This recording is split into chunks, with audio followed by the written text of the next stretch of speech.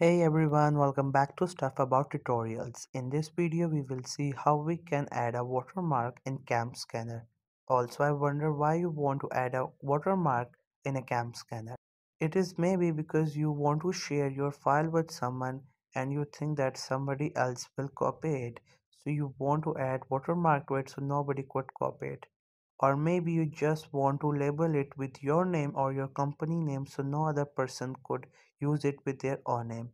So in this video I'll show you how easily you could do it. Also I will try to leave written instructions in the description so you can check that as well. So first you have to make sure you have already installed Camscanner in mobile phone from Google Play or App Store, and after that just simply click on its icon to open it. And then you will see its interface. It has a lot of options at the top of the page and at the bottom of the page. So you first have to create a document, then you can add your watermark to it. So to create a document, there are multiple ways. You can create a PDF, you can create a Word, you can create a PPT and many other things. You can just do it whatever you like, you can create it. So here I'm just clicking on this camera icon so that I could open a camera, and from my photo gallery I could import some images, and then I'll create a document and we will see how we can add our watermark onto that. So here I have gathered this image and now I am importing it into the Camscanner, where I'll just crop it and do some basic editing so that I could make it more visually appealing. So here I'm just cropping it. You can also do changings to your document if it is required. And once you're done with all that, what you have to do is at the bottom you could see we have different options, like 3 to 4 options. But unfortunately we do not get any option through which we can add watermark here.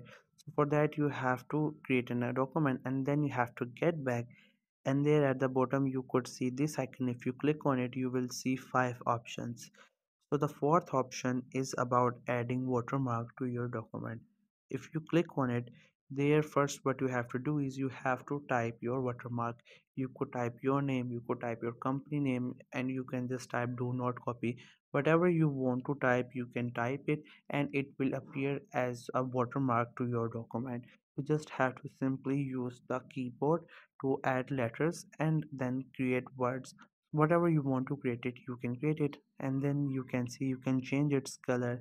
Whatever color you like, you can give it, and then what you could do is you can move it and can make its size bigger and smaller. You can rotate it and can do whatever you want to do. After click on OK, and it will be added to your document. And in case you want to delete it, you again have to go to there, click on delete watermark, and that watermark will be deleted.